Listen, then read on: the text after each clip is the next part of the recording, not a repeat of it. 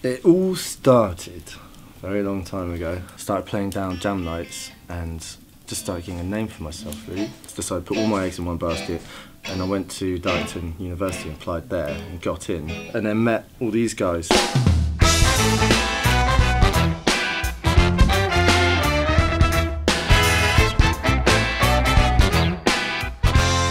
Since moving to Bristol, we very quickly realised that there's a lot of these horn-led bands, reggae, scars, all very prominent.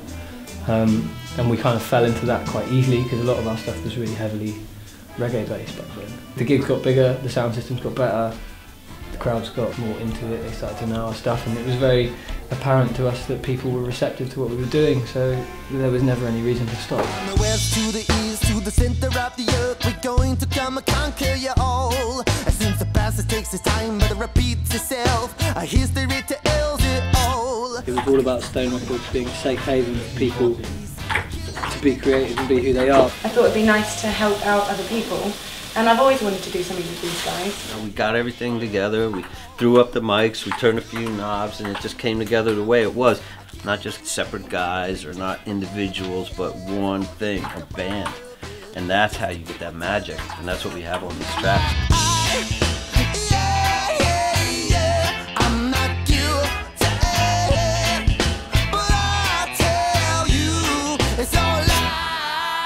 One of the things that I've been most impressed with this whole time through being here is him going in there. Every day he's nailed it, and every day he's got quicker at nailing it as well. Yeah. He's just going in, blah blah blah blah blah, coming out, just being like, done it. Now boys, but is it even but? It's like, not but. This ain't the first and certainly not the last. We know you like the truth in what you've got to say. I say it's never the free will of the people's choice. When the accent's that you make it time to speak in our voice, like you can never the suffering unless you're not against global war. Remember, are you really trying to say there's oil in them hills? But no, not I. Yeah, I'm not guilty.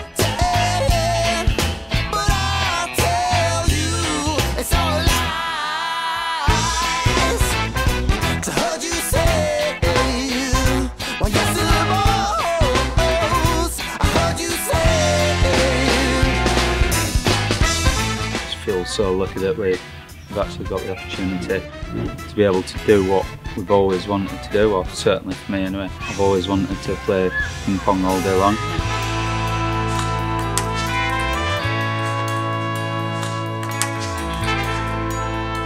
We did a week of pre-production in Bristol. Steve took us through all the tracks. We kind of pulled them apart and put them back together again. A bit like, I don't know, if you were taking an engine apart, just shining it all up, putting it back together. It's the same engine, it just runs better.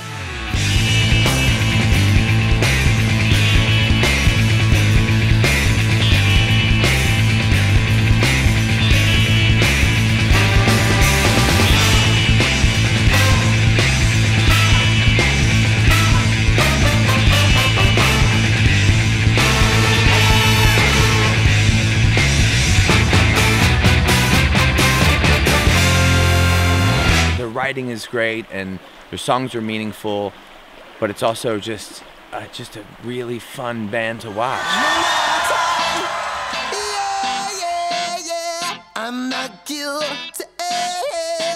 Tracks sound amazing, just like springing to life.